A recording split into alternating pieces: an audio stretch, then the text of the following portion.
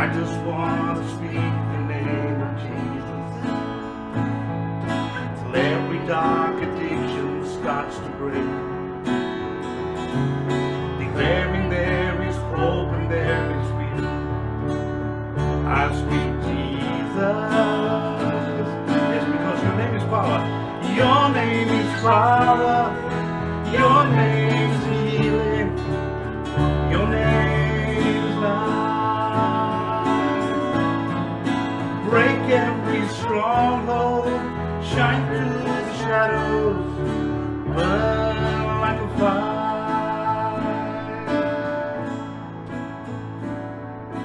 I just want to speak the name of Jesus over fear and all anxiety, to every soul held captive by depression. I speak Jesus. Your name is power. Your name is healing. Your name is life. Break every stronghold. Shine through the shadows. Burn like a fire. Shout Jesus from the mountains. Jesus in the streets. Jesus in the darkness.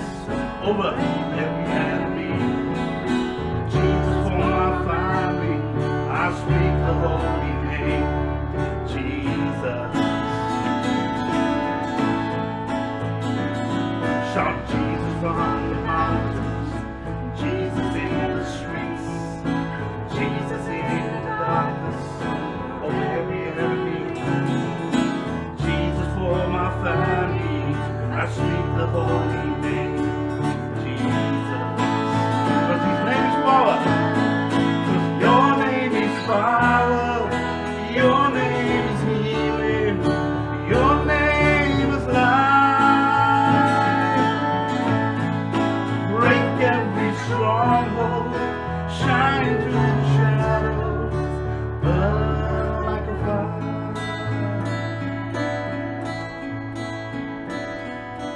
I just want to speak the name of Jesus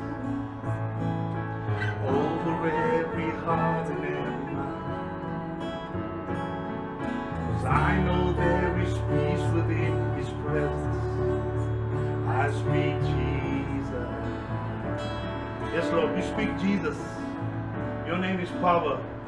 Your name is healing. We worship you this morning. We honor you, Father. We give you glory. You reign, Lord, over all. We just breathe Jesus. We breathe your Holy Spirit this morning. And that Spirit, Lord, can remove every stronghold, break every barrier, break every disease.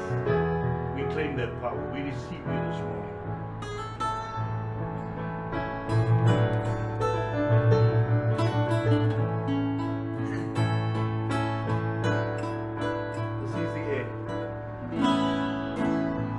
This is the air I breathe.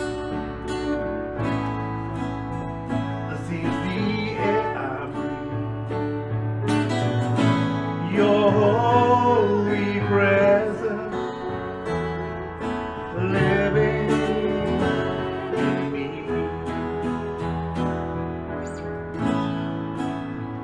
This is my daily bread. My daily bread. Your very word spoken to me, and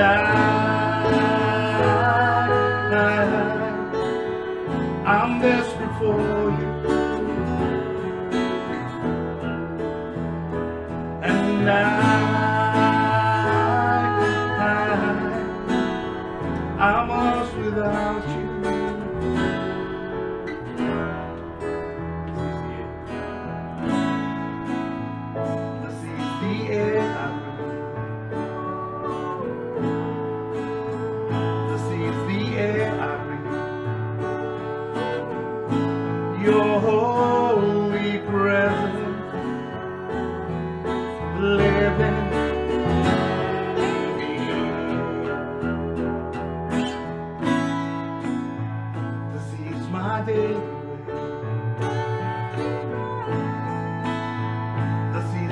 daily bread. Your very word spoken to me, and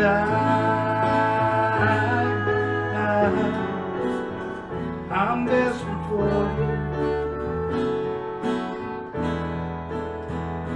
and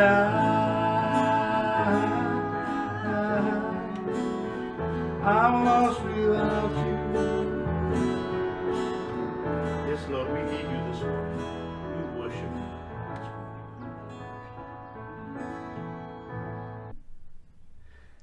Good morning, Gateway. The peace of the Lord be with you. Let's pray together. Lord God, I pray that the words of my mouth and the meditations of our hearts would be holy and acceptable unto you, O Lord. In Jesus' name we ask. Amen.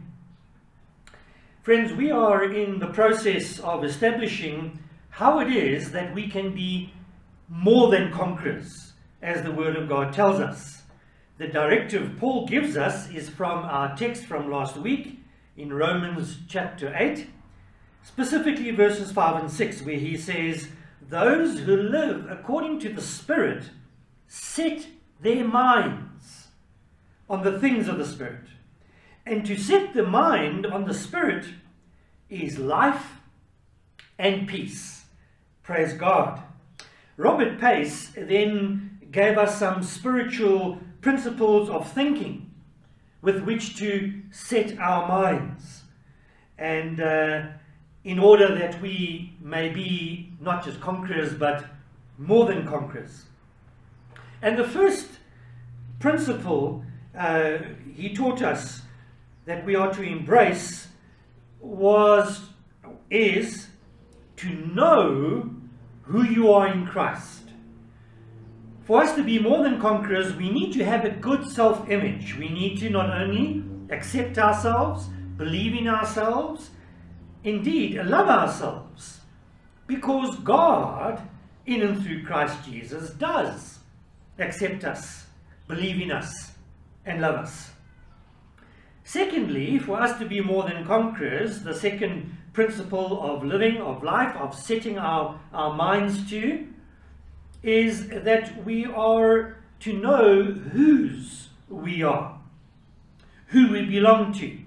And as Christians, we established or re-established that we belong to Father God Almighty, as revealed in and through his Son, Jesus the Christ.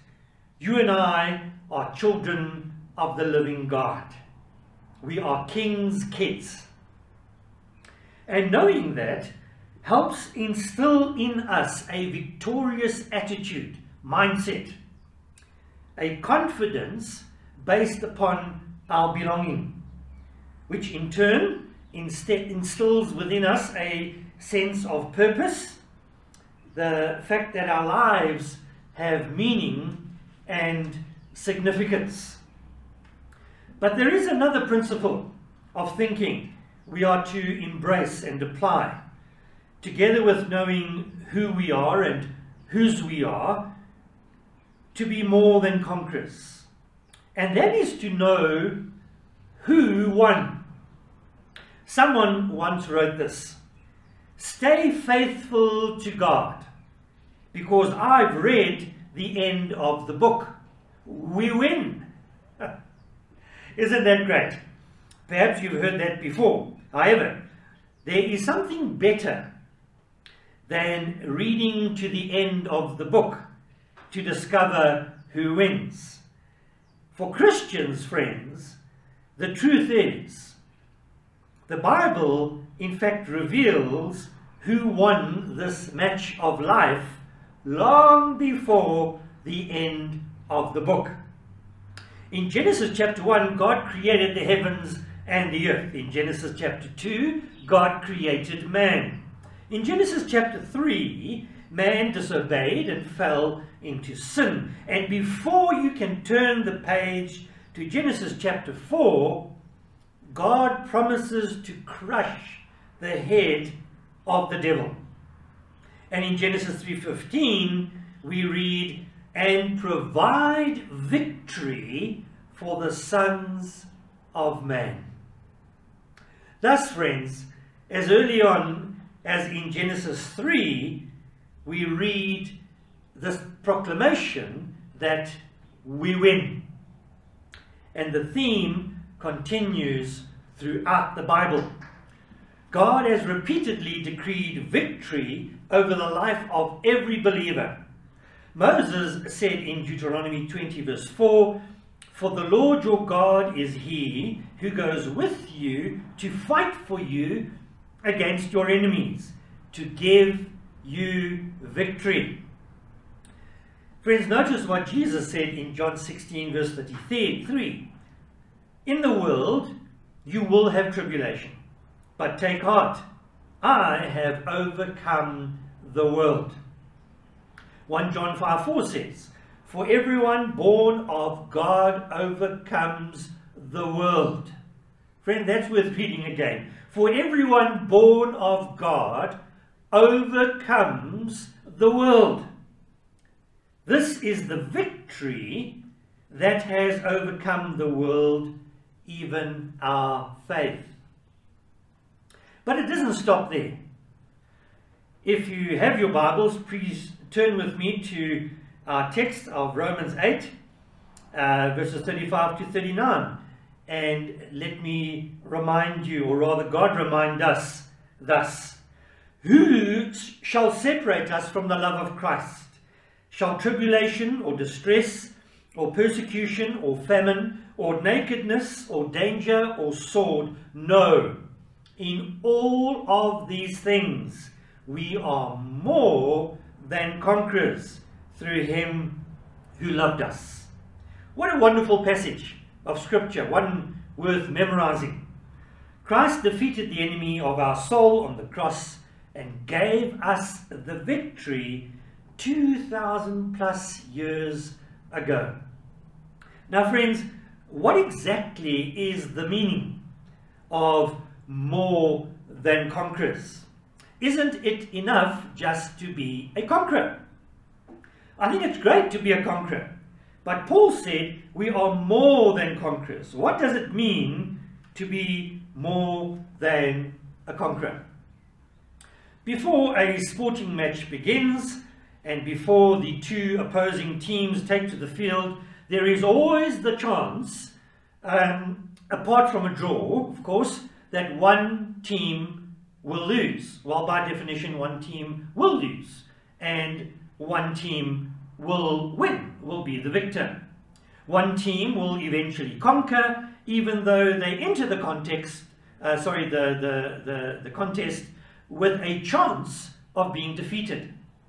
But when Paul said Christians are more than conquerors, he meant with Christ on their side. It was a fait accompli. Even before the contest against Satan begins, quote, we are more than conquerors already.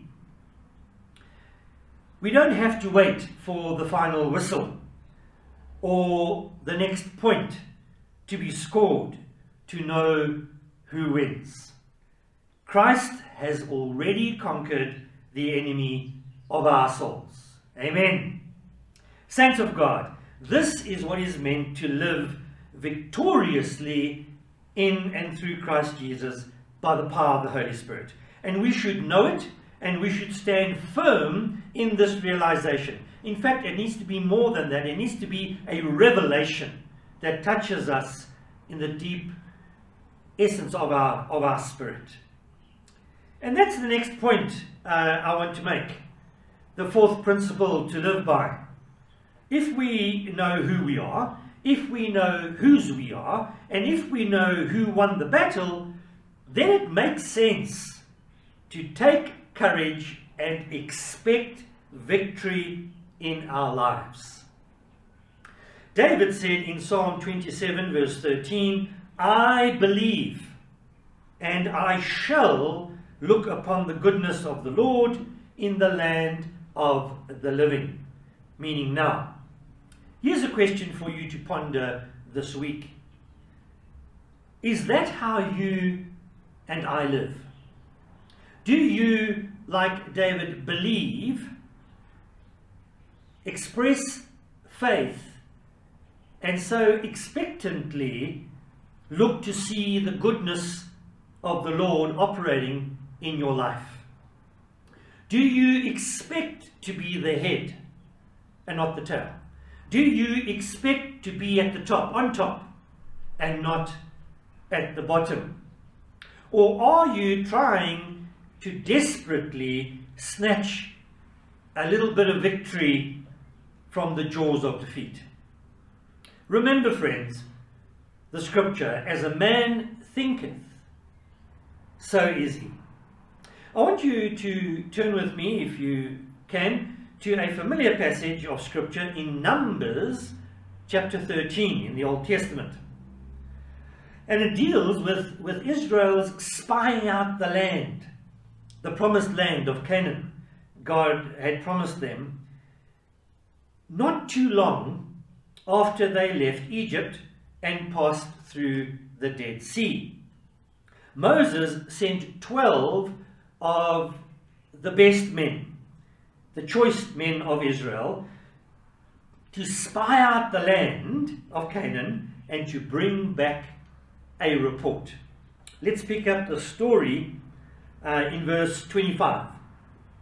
At the end of 40 days, they returned from spying out the land. And they came to Moses and Aaron and to all the congregation of the people of Israel in the wilderness of Paran at Kadesh. They brought back word to them and to all the congregation, and showed them the fruit of the land. And they told Moses, "We came to the land to which you sent us. It does flow with milk and honey, and this is its fruit. However," verse 28, "the people who dwell in the land are strong, and the cities are fortified and very large. And besides, we saw the descendants of Anak there." And that's a reference to giants. "The Amaleks dwell in the land of the Negeb. The Hittites, the Jebusites, and the Amorites dwell in the hill country. And the Canaanites dwell by the sea, along the Jordan." But then Caleb in verse 30 interrupts, because you can see where this is going. And the verse says, "He quieted the people before Moses and said, 'Let us go up at once and occupy it. For we are well able to overcome it.'" The voice of faith, of belief. Then the men who had gone up with him said, "We are not able to go up against the people, for they are stronger than we are." Verse 32, "So they brought to the people of Israel a bad report of the land that they had spied out." This good land flowing with milk and honey that God had promised them, they now declared bad, saying, "The land through which we have gone to spy it out is a land that devours its inhabitants, and all the people that we saw in it are of great height, are giants.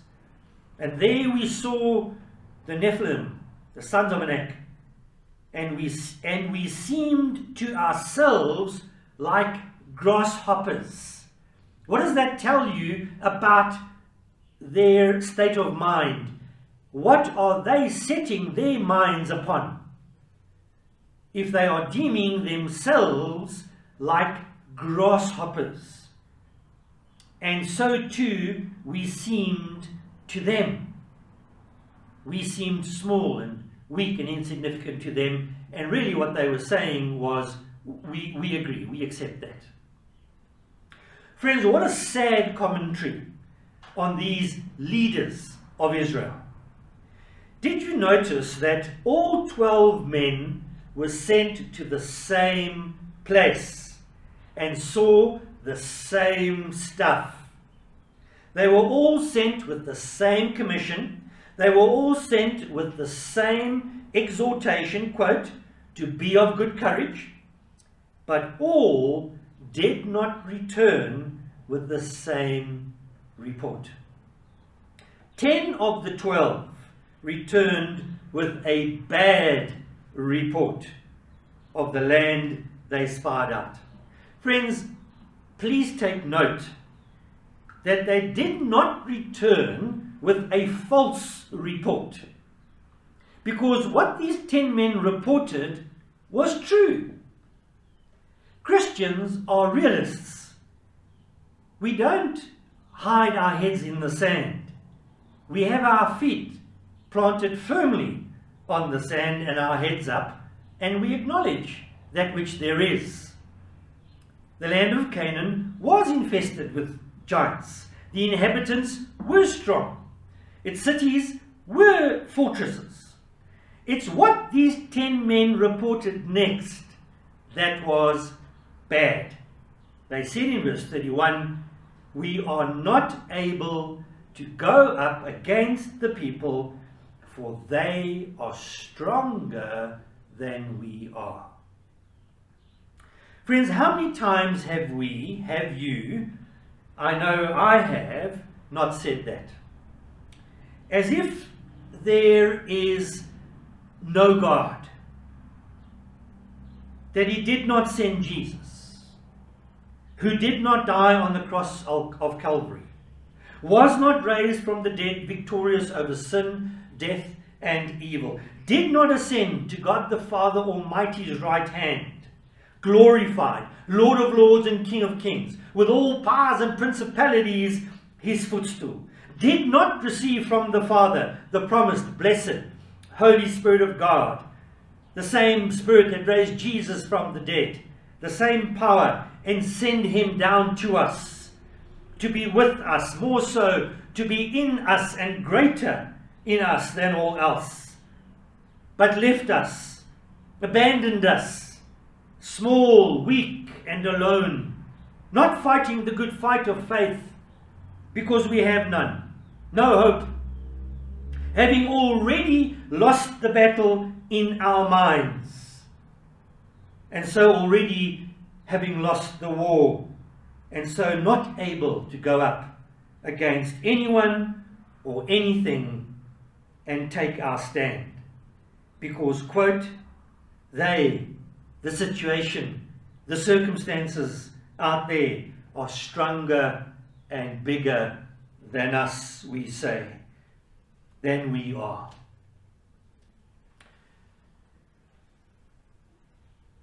Friends, what we are, God has promised. God promised them, as his children, victory. They were the king's kids, the King Almighty's, after all. And he had gone before them, and he'd led them in triumphal procession out of Egypt. He split the Red Sea for them. He drowned Pharaoh's army for them. And they still confessed defeat. And subsequently, because the Israelites accepted the report of the 10 spies, it took Moses 40 years to get them back to the edge of the promised land. God cursed Israel 1 year for every day, the 40 days, that the spies were in Canaan. And so they wandered around the desert, that generation did, for 40 years. And then no one 20 years of age and older made it out of the wilderness. They died short of the promised land, and so some never made it at all. Friends, in conclusion, The good news of Jesus Christ is that you and I do not need to live that way. We, the King's kids, can live in victory, already assured. We can have the victory that Joshua and Caleb of the 12 had brought back because of where they had set their minds as opposed to the other 10, which was on God and their trust and their belief in Him who is stronger than all or anything else. They were the only 2 adults that made it into Canaan alive once this bad report of a lack of belief and trust and faith was given to Moses and Israel. Why were they the only 2 to make it? Friends, it's because, again, they believed in God, but not just believed, they believed in what they believed.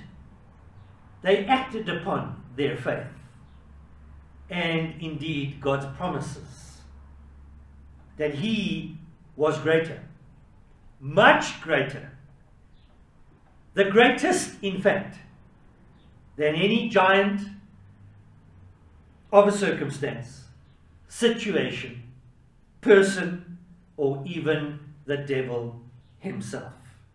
Christian, don't ever let anything or anybody, let alone even Satan himself, conquer the domain of your mind and take over the control tower of your life and your living, contrary to what is stated in the Word of God. Rather, fill your mind with the Word of God, the truth already declared and established. Fill your mind. Have the Word of God dwell in you richly, says the Word of God of itself. Fill your soul with trust. Fill your heart with faith in God Almighty, who so loved you and I that He gave up His one and only Son for you and I. And friends, He did that to hell and back, so as for you and I to take courage. Why? Because we can. Why? Because Jesus on the cross said, it is done. It is finished. It has been accomplished. Victory has been achieved for the sons of man. As He leads you and I in a triumphal procession in Christ into the promised land, and so being a conqueror. No, more than a conqueror. Amen. God bless you. Let's pray together. Lord God, we thank You that the victory is assured. Lord, we know there are still skirmishes. There are still mop-up operations before the final battle and the war is won. But Lord, we know that it's already won, and that we're living between the already and the not yet of that final whistle on earth that will usher us into the fullness of that victory. And Lord, I pray that while we are tempted, while we are, Lord, opposed, while we ourselves sometimes lack, Lord Jesus, forgive us and help us not look to what is seen, but to lift our heads, our eyes of faith, and look to You, Lord, and that which is unseen, but has already been revealed to those who choose to look. Lord, to choose to look as Joshua and Caleb did, with eyes of faith, and see the victory. And so declare, our God is greater. And Lord, I pray that everyone listening this morning Lord, if need be, we'll confess and repent. Lord, because you forgive. And not only forgive, but Lord, you restore. You lift up the humble and restore us to that place of being children of the living God. Princes and princesses, living in the victory already achieved for us by our Lord and our Savior, Jesus Christ, who is at the right hand of God the Father, who does sit with all the powers and principalities at his footstool, and has already sent to us the blessed Holy Spirit, the same Spirit that raised you from the dead, Lord Jesus, abides in each of us. And Lord, you said to the disciples in the confines of the flesh while you dwelt amongst us, yes, those were great things you did, but the time is coming when you will do even greater. And so, Lord, give us and grant us that faith to understand, to believe, Lord, to be convicted in our spirits that our God reigns, that our God is alive, and that we are his. And Lord, that you are not just with us, but in us, leading us in triumphal procession. Help us set our minds on such, and then, Lord, discover that yes, indeed, we are conquerors, more than conquerors, in Christ Jesus, our Lord and Savior, in his name we pray. Amen. And now may the Lord bless you and keep you, make his face to shine upon you and be gracious unto you. In Jesus' name we pray. Amen.